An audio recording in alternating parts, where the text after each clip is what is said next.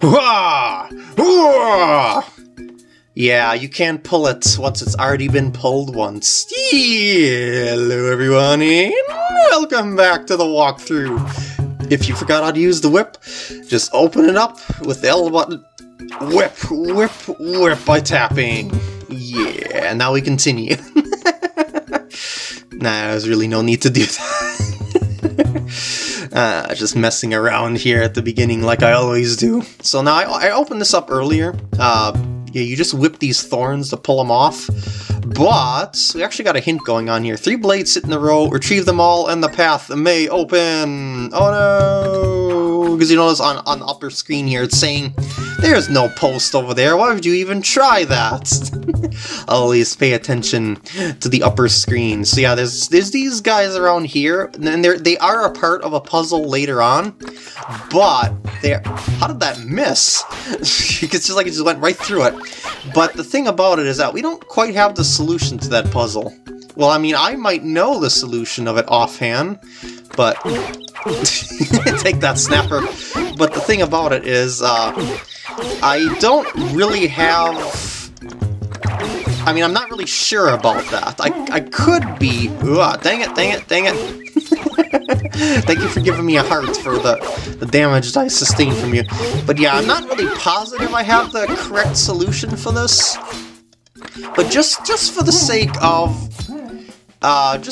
of fun, like when I wrote down the solution to things that I did before I actually got there, I think it was something like and then 2, 3. You'll understand what I'm talking about when we actually get to the point.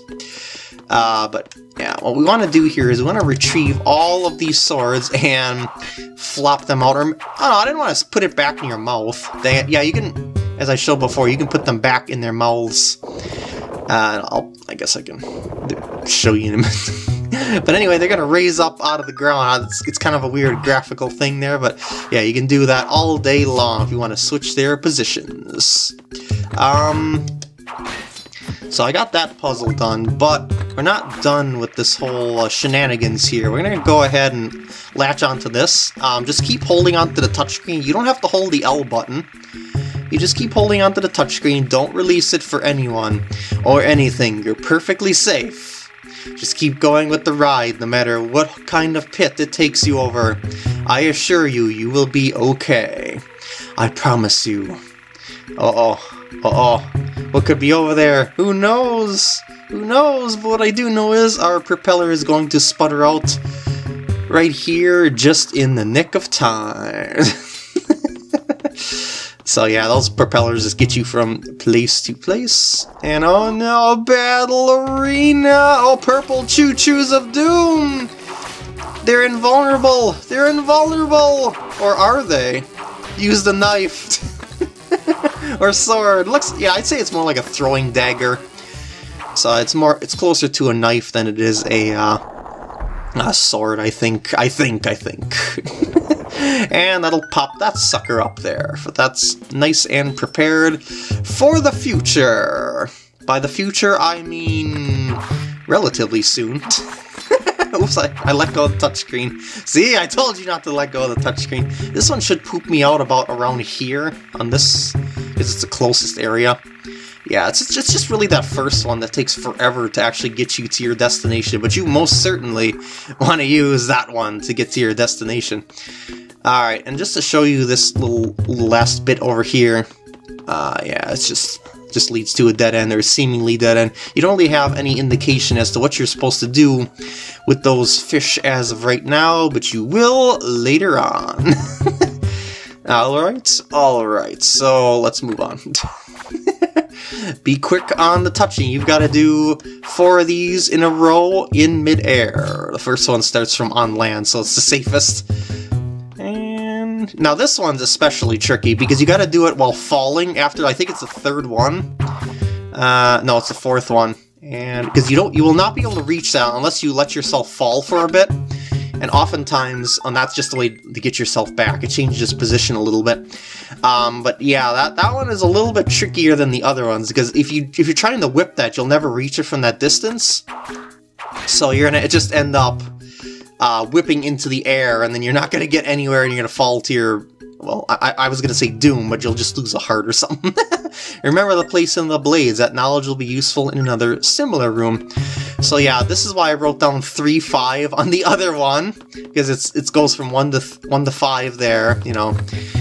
I just kind of write down in some sort of, oh yeah, you're going to need something else to throw at you. That is also a 3-5. Oh, no. I need a dagger for you. No!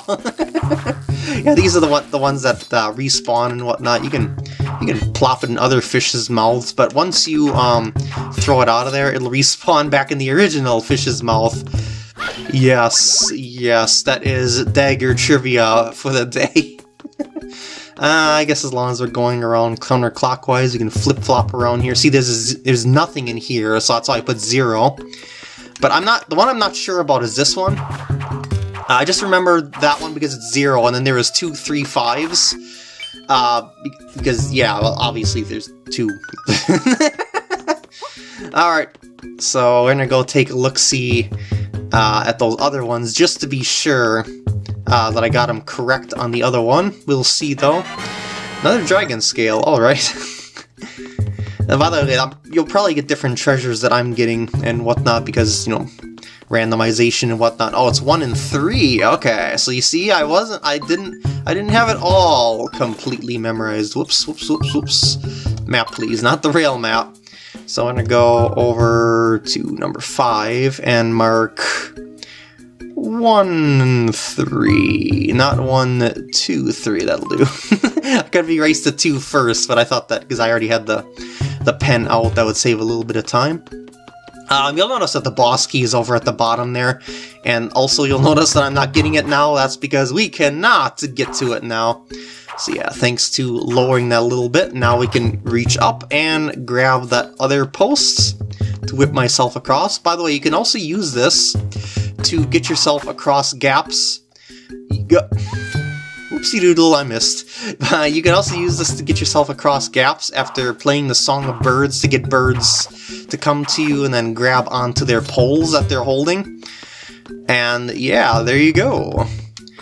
So that's how you get that treasure over on the ocean. Oh shoot, I didn't mean to throw that. Well, it's just gonna respawn anyway. So yeah, now you know how to get stuff. No, I don't. Number 5, not 4. I know you guys are all hungry, but come on, you gotta solve the puzzle eventually, and I can't solve the puzzle unless I get these in the right fish's mouth. It's nothing personal or anything like that. It's just the fish have gotta be a certain way fed. Alright, there we go. Nothing there. And finally, oh, I just need to move this one. Yeah! That allows this door to open on the other side. Like, what? What? Well, oh, I didn't get the key. Oh, I forgot where the key is. Oh no, that's a poopy predicament. Yes, where could there be a key? Did I forget it on the other floor? That just looks ridiculous. Just like flops out of the air. Okay, so yeah, I'm missing a key. Where could that key be? Oh wait, over here. I forgot to do that little Indiana Jones segment there. Okay. Yes. Oh no. Yeah, see, I didn't open that chest. I can't believe I forgot about that one, because I said I was going to come back to that, but I didn't. And I was like, why don't I have the key? Well, that's why I don't have the key. Because, yeah, I should have a key at that point. Now I have a key. Alright, going across. And we are very close to finishing the dungeon. Can you believe it? I know! The whip really is a very swift item. You just get yourself around, flopping everywhere. Woo! Yep. Oh, no. Yep. I was tapping like a madman there. Alright. Now, for that locked door. That'll allow us to cross over to that gap, because remember, before there was a doorway that we opened up when we came through here before, but didn't have the key just like a minute or so ago. What a waste. Oh, what a waste. I lost a little bit of efficiency. That would be like a run killer of a speed run. It'd be like, reset, it's over. Alright, see that this is where the door was. The door would plunk you to your doom. Okay, so now we want to do this, and then we want to grab on. Oops, want to grab onto it like so. But we won't actually be able to get all the way over to the other side. What we got to do is we got to cross over and land on this. See, it'll never take you above solid land, but that one will most certainly take you to a moving block that you gotta time yourself on. Now this is a pretty tricky one here. Grab this. Warning! Warning! Yeah, they're back, and you don't have Zelda to defend the key. Like, you don't have a team effort going on, because she doesn't have any phantoms to inhabit. So, what do we do with this? We've got to defend it all by ourselves. And this could be dicey, and it's such a short distance. I'm gonna throw it over there, and attack like crazy. No, you don't. No. Oh! Did you just flick me off the edge? Well, it's too late now, and that's what happens when they grab the key. So, you know, just poops it back over there, and you gotta restart it from the beginning. But the issue with that is they'll all basically restart from the beginning. Like, even if you killed one off, they'll all start at the same timing that they were before, of everything at once. Yeah, see, all four? Yeah. So I'm just gonna rush it this time. Since I don't have a cutscene to worry about. Oh yeah, you're stuck on those stairs. I like those apples. Not very much. Those are sour apples, and there's no caramel on them with nuts. Alright. Floor 7. It's a pretty tall dungeon, but the rooms are relatively short, so... yeah, we're basically climbing up from the basement. Well, maybe not basement, it's... whoop! We're basically climbing up from the basement to the, there we go! To the top floor. Well, it's really the first floor to the top floor, but the whole thing is flooded, so it feels like the basement at this point. And of course, this is the usual step into the blue light, return to the start of the temple, yada yada yada, you know that. Alright, let's climb up. By climb up, I mean really climb up further. This is the outside of the temple that you've seen while we were riding around on the rails. Yeah, you could actually walk around here, but you can't dock your boat there. Man, if you could dock your boat here, that would have, whoops, that would have saved you so much more time, wouldn't it? By the way, that screen effect that you've seen there, you would not even notice that on an actual DS, because the screens would be further apart like they should have been, but, I mean, like they would be normally. But here, I'm trying to maximize screen size, as I said before, so I'm trying to get them all set up and good to go. Watch for the poison. I just want to there we go, I wanted to get one of those, there we go, I want to poke its eyes out. With its own spike. That has got to be like the most insulting... insulting way way to fail ever. Maybe not as insulting as that, but still plenty insulting. So what we've seen there was actually a part of the boss itself, but we're not going to say the name just yet. We are going to wait off and hold off, just like I did before. And I can release now. Alright, let's give the name, game! It's Cytops. Oh, well, Phytops. I thought it was Cytops. Well, I was close. The Barbed Menace! And of course, you use your dungeon item to defeat it.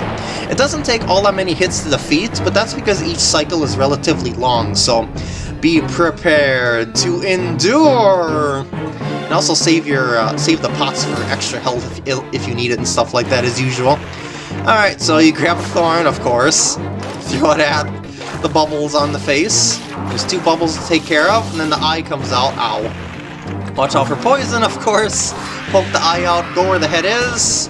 Attack! But the cycle's just gonna get longer as we go here. And also now they're gonna start whipping it, and whipping it good, just like we do.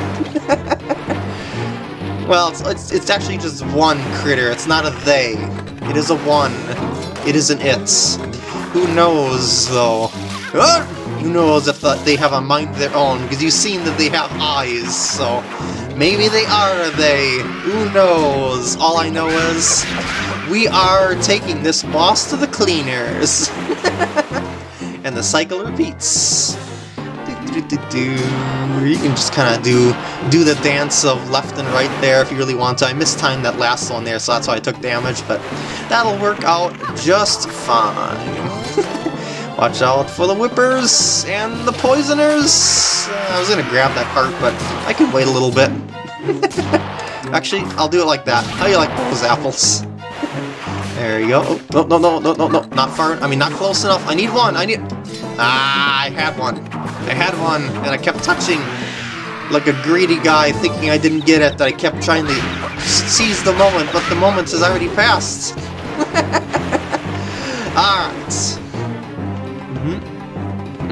Oh.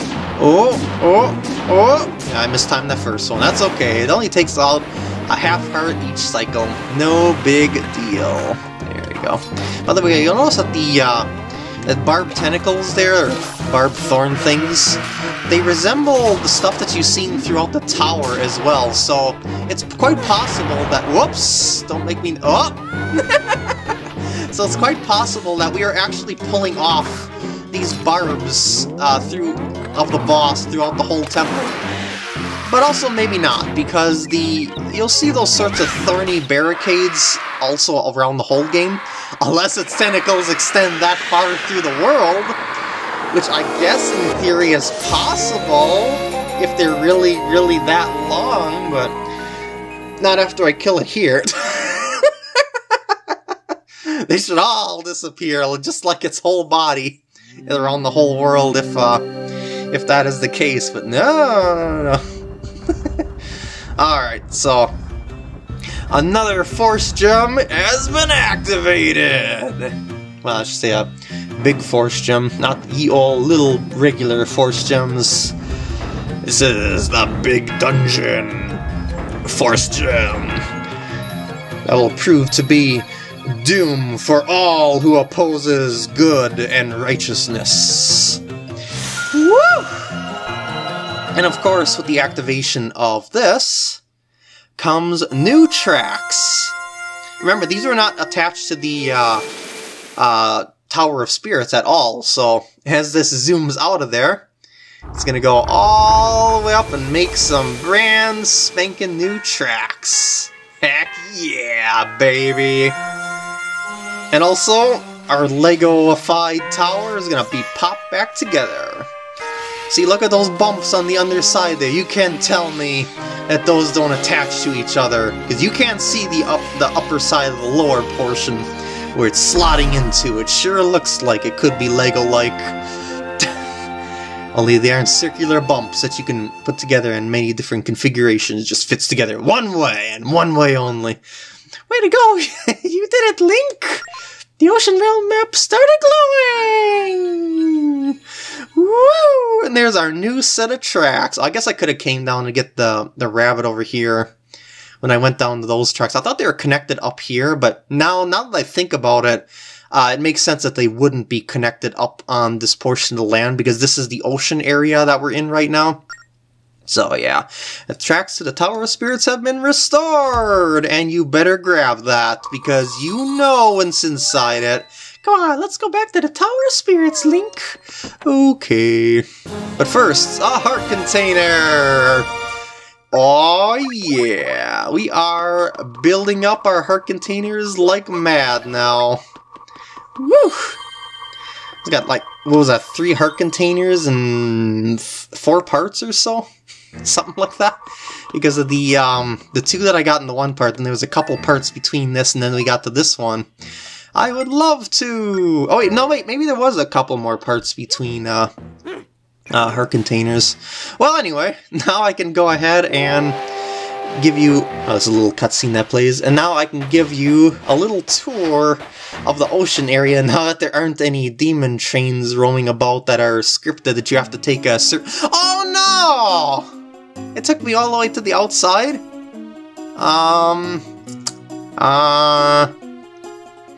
Maybe I'll save that underside then for bonus content, because that's a lot to go back through and then come back out just for the sake of showing you a couple of undersea tracks that have nothing on them besides sights to see. So yeah, I'll come back to that when I wander through here later on when I feel like it. Alright, so I think there's gonna be like a rabbit coming up somewhere around here, but I don't think there's gonna be anything around here. But I could be wrong about that. I just remember there being one along this route, so I picked like the middle area.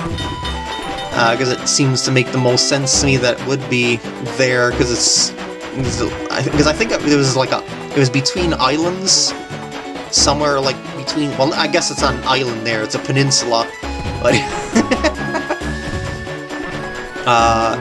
also, fun fact: the island green at TPC at Sawgrass Golf Course is also not an island green technically. It too is a peninsula, but they always call it the island green.